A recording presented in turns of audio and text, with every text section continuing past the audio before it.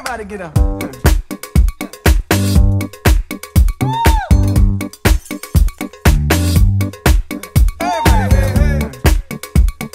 Okay, now he was close. The dominance of hegemonic masculinity affects anyone who doesn't fit into the traditional model, including females and homosexuals, even at our own University of Sydney. In Australian gender identity literature, Connell's theory of hegemonic masculinity generates influential discourse in the sociological field of gender.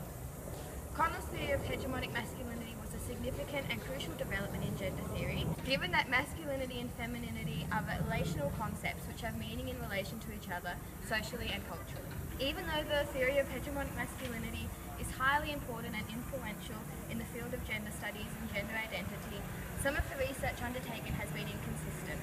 Some of Connell's theory has been underutilised in terms of research and its connection with life history, which was embedded in Connell's theory of hegemonic masculinity.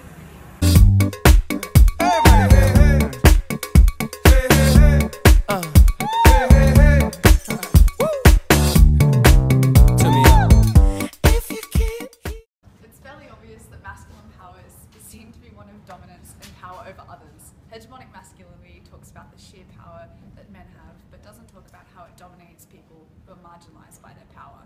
People who don't fit into the traditional model, women and homosexuals, are not accounted for in the theory, and then they suffer because of it. This is why we really need to be given this grant to research more into these marginalised groups. I know you want it. I know you want it.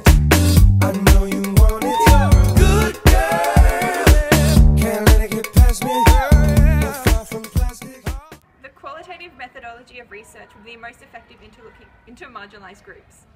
The benefit of interviews lies in the fact that it allows for in-depth understanding of perceptions and interactions within society. Interviews also give more power to the participants, and from these we can give specified questions to get the information we require from these groups. You don't need no papers. That man is not your maker, and that's why I'm gonna take you good girls. I know you want it. I know you want it. Our study will allow us to form a possible revised framework for the concept, one that is more suited to our modern society. We will acknowledge the growing power and influence of women and nonconformist males and the weakening dominance of masculinity. By bringing light to groups which have been left relatively unexplored in regards to hegemonic masculinity, we will enhance the usefulness and accuracy of the theory. I know you want it. I know you want it. I know you